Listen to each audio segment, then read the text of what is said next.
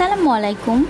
আশা করি সবাই ভালো আছেন। আমি আজকে যে বিষয় নিয়ে আপনাদের সাথে শেয়ার করব সেই বিষয়টি হলো বয়স অনুযায়ী ঘুমের সময়টা যতটা প্রয়োজন।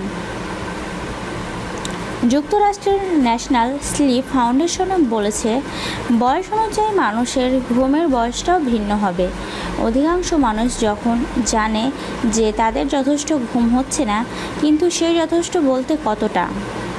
ফাউন্ডেশনের সাম্প্রতিক গবেষণা বলেছে যে এ প্রশ্নের উত্তর আসলে নির্ভর করে বয়সের ওপর।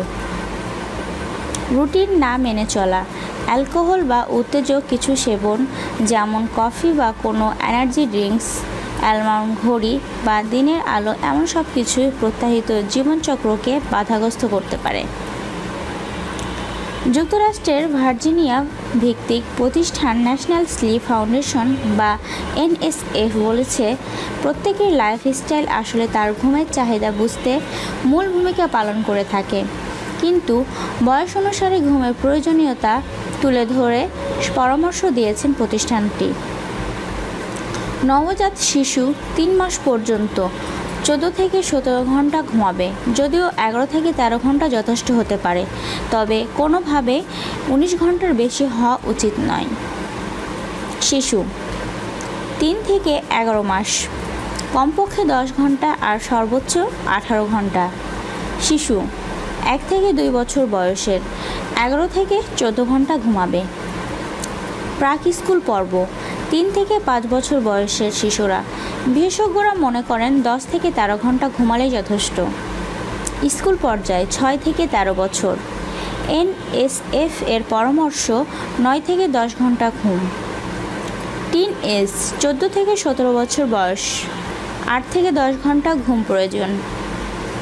প্রাপ্তবয়স্ক তরুণ 18 থেকে 25 বছর, 7 থেকে 9 ঘন্টা ঘুমানো উচিত। প্রাপ্তবয়স্ক 26 থেকে 64 বছর বয়সের লোকেরা, প্রাপ্ত বয়স্ক তরুণদের মতোই।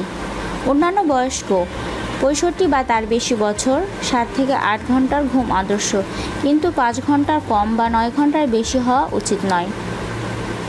এনএসএফ এর ঘুম বিশেষজ্ঞরা পর্যাপ্ত ঘুম নিশ্চিত করতে করণীয় সম্পর্কে একটা তালিকাও প্রকাশ করেছেন। এক্ষেত্রে তারা প্রথমে ঘুমকে অগ্রাধিকার দেওয়ার কথা বলেছেন।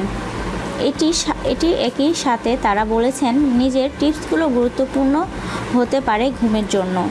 ঘুমের নির্ধারিত সময় মেনে চলা, নিয়মিত ব্যায়াম করা, বেডরুমের আদর্শ তাপমাত্রা, সাউন্ড ও লাইট, আরামদায়ক বিছানা ও বালিশ, অ্যালকোহল ও ক্যাফেইন না নেওয়া, শয্যায় যাওয়ার আগে ইলেকট্রনিক্স ডিভাইস বন্ধ করা। তো বন্ধুরা, আশা করি আমার ভিডিওটি ভালো লেগেছে।